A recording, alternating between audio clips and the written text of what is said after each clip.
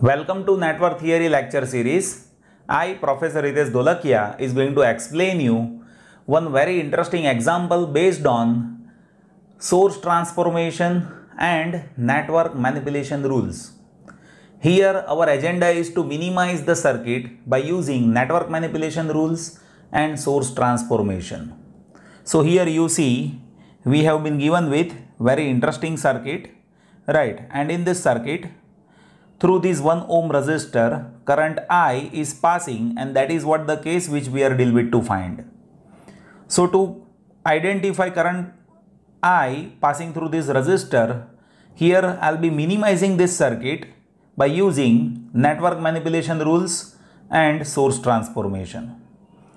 So whenever you have given any circuit, first of all we need to see resistor connected in parallel with battery and resistor connected in series with battery, right? So as if that is the case, then first of all we need to see this resistor connected in parallel with this battery won't affect this entire circuit. So you can replace parallel combination of resistor and battery by battery. Let me show you, then I'll connect that inside the circuit. So you can observe here, see this combination can be replaced by only this battery, as this resistor won't affect this entire network, right? Now here if you observe, this resistor is connected in series with this 2 voltage battery. So in that case we can have source transformation. See, whenever resistor is connected in series with voltage source, then we can convert that into current source in parallel with resistor. So here let me show you first how source transformation is happening. Now see, the value of resistor, that will be 0.5 only, and the direction of current source, that will be from negative to positive. So arrow will be there in this direction, and the value of current, that will be as per V is equals to IR. So I is equals to V by R. So voltage is 2 and resistance is 0.5. So current I, that will be 2 divided by 0.5. So that is 4 ampere. So I can replace this combination by resistor in parallel with current source. So let me reconnect this circuit in this circuit.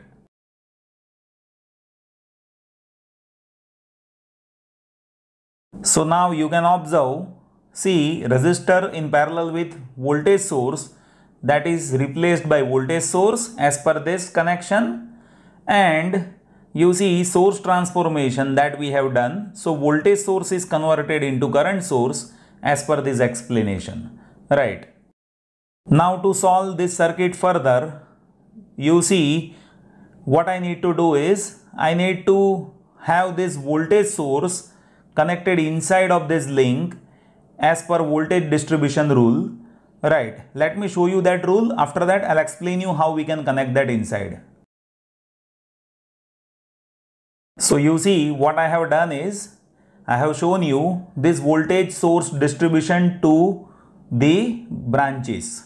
So here you see this voltage source that is connected with 1 ohm resistor with series, and that is also connected with this 2 ohm resistor with series, right? So that is how we can replace this voltage source inside, and once this voltage source is there in series with resistor, we can again apply voltage to current source transformation, right? So now let me reconnect this voltage source inside again. So now you can observe this voltage source that is connected with this 1 ohm resistor in series as well as with this 2 ohm resistor in series, right? Now if you observe this circuit, then here you can see this 1 ohm resistor in series with this voltage source that is connected here, and this 2 ohm resistor in series with this voltage source, that is technically you can say that is connected over this side, right? Let me reconnect this and then you will get like how this connection is there.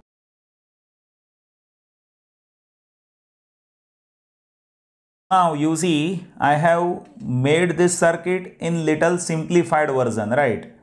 Now all I can do is I can again convert this voltage source into current source and this voltage source into current source, so that we can have algebraic sum of current source over here as well as over here.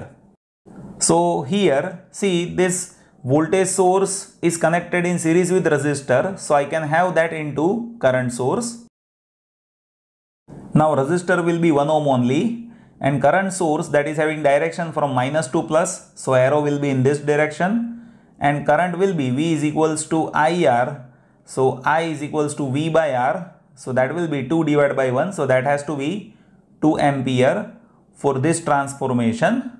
And for this transformation, here you see this resistor of 2 ohm that is connected in series with 2 voltage. So now all I need is I need to connect this 2 ohm resistor in parallel with current source, and the direction of current source, that is from minus to plus, and the value will be I is equals to V by R, so 2 voltage by 2 ohm, so that has to be 1 ampere, right? Now I just need to replace this with this and this with this.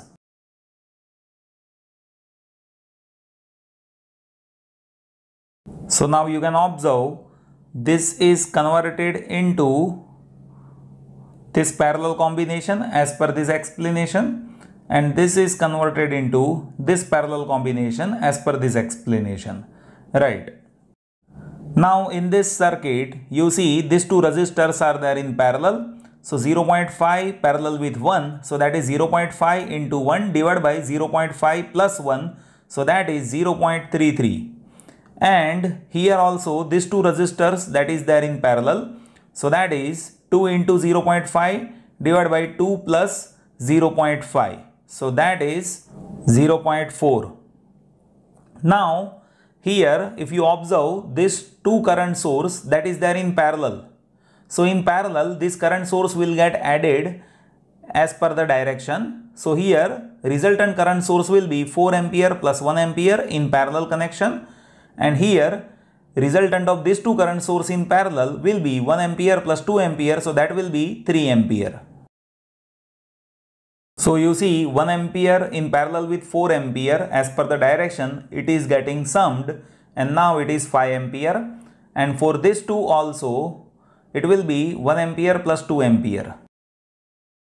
So now I need to connect 5 ampere instead of this two and 3 ampere instead of this two. Let me reconnect that. Now you see this resistor that is parallel combination of 2 and 0.5, so that is 0.4, and this resistor that is parallel combination of 0.5 into 1, so that parallel combination is 0.33. Now we have this circuit which is bit simplified one, and for further simplification what I'll do is I'll make this transformation into voltage again. So what will happen is voltage source will be there in series with this resistor, and same thing that will be there with this resistor. So resistor will be 0.4 only, and the direction of battery that will be as per this arrow, and here it should be minus plus as per the direction of arrow, and V is equals to IR, so 5 into 0.4, that is what this voltage, and that has to be 2 voltage. Now for this again I am transforming this into voltage source. So you see resistor will be 0.33 only, and voltage will be as per the direction, so minus plus direction that I need to write, and the value will be V is equals to IR, so 3 into resistance 0.33, so that will make it to 1 voltage. Now I'll be connecting this in this circuit. So you see I have connected this circuit here, right? Now if you observe this circuit, then in this circuit we have only one loop. So we can directly apply KVL in this circuit, and as per KVL, further solution will be very easy. So as if you apply KVL in the loop, then first we need to see the voltage sources, right?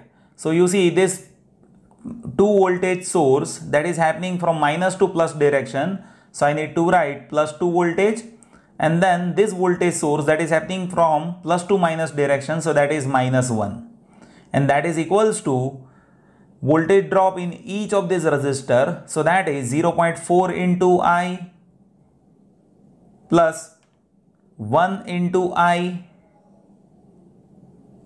plus 0.33 into I. So this is 1 is equals to 0.4 plus 1 plus 0.33, so that is 1.73 I. So I can say current I, that is 1 divided by 1.73, and if you further simplify this, you will be getting this is 0.578 ampere. So this is how we can simplify the circuit, and we can have easier way of solution for any question. I hope it is clear to you. I'll be solving few more examples that will make sure your understanding is proper. So just stay tuned with this channel and you just give your valuable feedback. Thank you so much for watching this video.